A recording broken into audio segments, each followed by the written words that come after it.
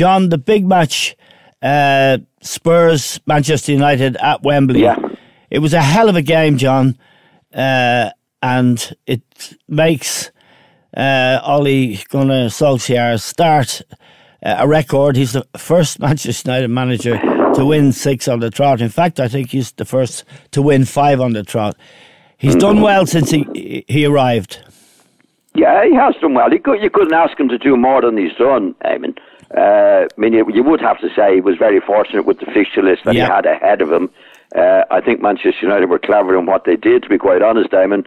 I think they were a bit worried if they left Mourinho there and he could get good results in those matches. Yep. It'd be very hard to sack him. Yep. But no, you couldn't ask any more of Solskjaer since he's gone in. Now, the thing I detect more than anything, John, and you're right about the first 4 games in particular, and of course Reading in the FA Cup at home. The thing I detect most is the players aren't afraid anymore. There's a bit of swagger about them, and of course, you know, the way he's used Marcus Rashford as an out-and-out centre forward, left Lukaku on the bench, left Sanchez on the bench, and there's a freedom about them.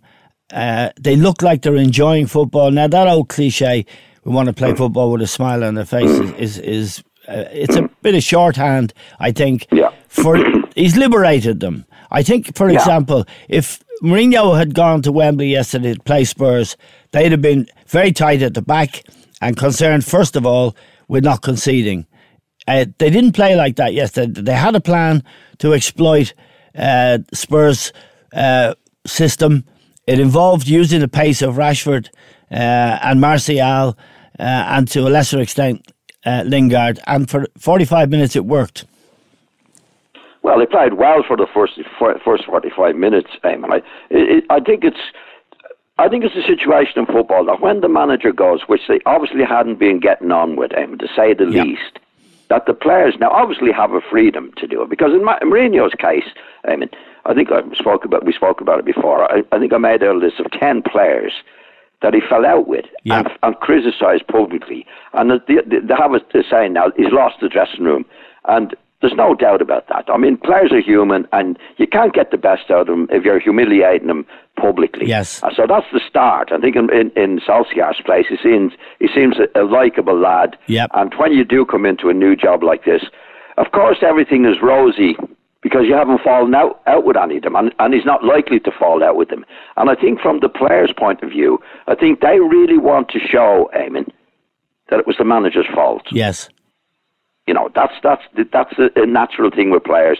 They think, oh, well, okay, he's gone. We'll really start playing now. So Mourinho was his own fault. The way he handled the situation was bad. And Solskjaer's come in, I think, has been ideal for the situation they're in now. Now, how long it's going to last, Damon, or whether he's going to get the job in the future, it remains to be seen. But if he gets the job for the future, it becomes a different job altogether. Of course, yeah.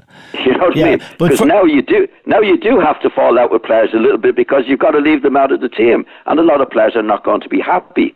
So it is a honeymoon period that he has made the most of. There's no doubt. I mean, but if I hear a smile on your face once more, Eamon, I'll scream. Okay. I think we talked about it before off the air, and I might not have said it. I mean, in the old days, the great days under Ferguson, when Scholes and Keane in particular. Yeah. Right? Did you ever see Keane play with a smile on his face? Not really. No. He had a scowl on his face all the time, because he was never happy with what was going on. Yeah. So it's a load of noise. But it is a cliche to say, well, the players are happier with this guy than Solskjaer than they were with Mourinho. There's no doubt about that. And in the first half, they did play well. Spurs actually looked tired in the first half, but in the second half, Spurs were brilliant. They were, they were brilliant. And if it hadn't been for De Gea, who must be the best goalkeeper in the world, actually they would have got a hiding.